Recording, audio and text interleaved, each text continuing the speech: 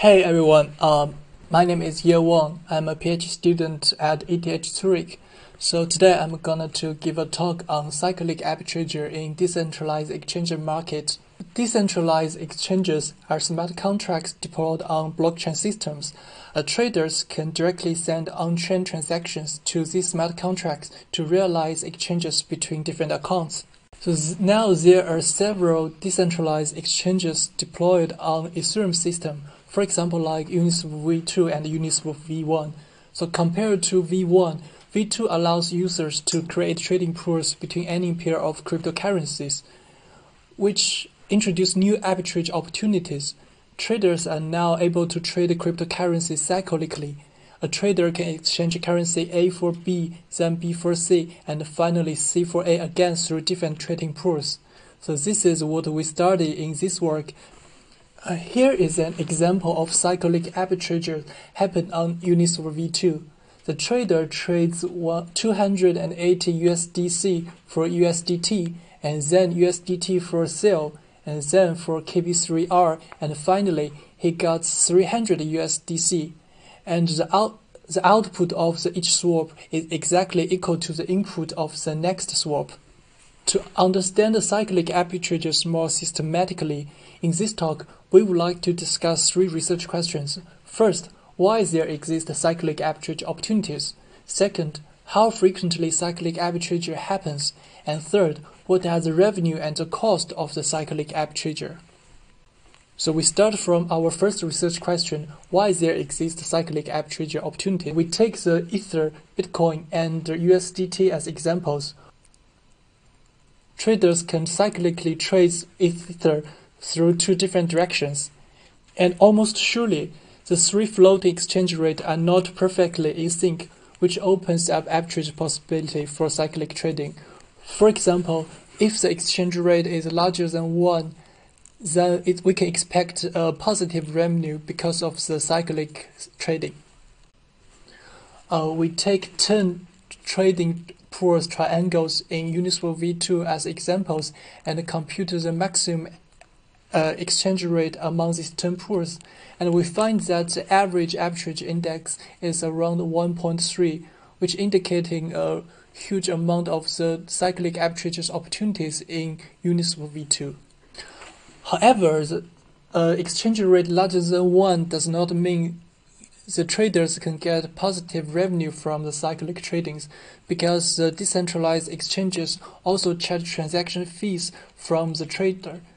So in Uniswap V2, they will charge 0.3% of the trading volume from the traders. In such case, if a trader wants a positive revenue of the cyclic transactions, the exchange rate should cover these transaction fees. In these triangle scenarios, only if the exchange rate is larger than 1.003 power 3, then the cyclic transactions can result in a positive revenue. So after knowing that there are a lot of cyclic arbitrage opportunities in Uniswap V2, then we consider how frequently cyclic arbitrage really happens in the market. We find that there are already more than 280,000 cyclic arbitrages from May to January, and most of them start with Ether. Arbitrageurs play actively after the August, and the daily transactions up to 4,000 in September, and now it is stable around 1,000 per day.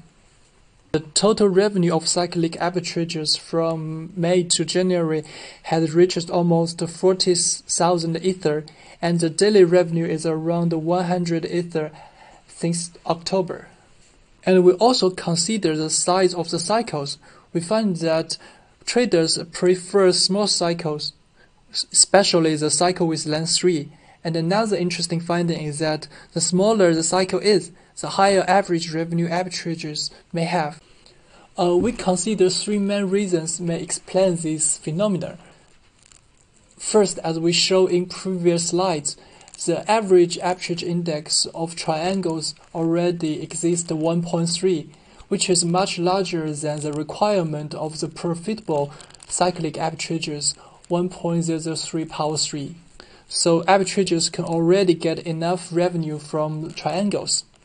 Second, less swaps are involved in triangles compared to large cycles, because the exchange rate should cover all the transaction fees.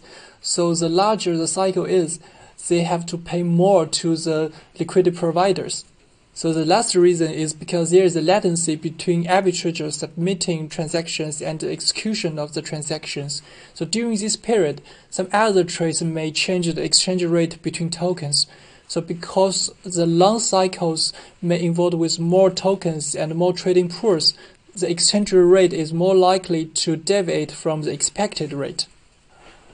So another important research question that we look into is the cost of the cyclic arbitrages.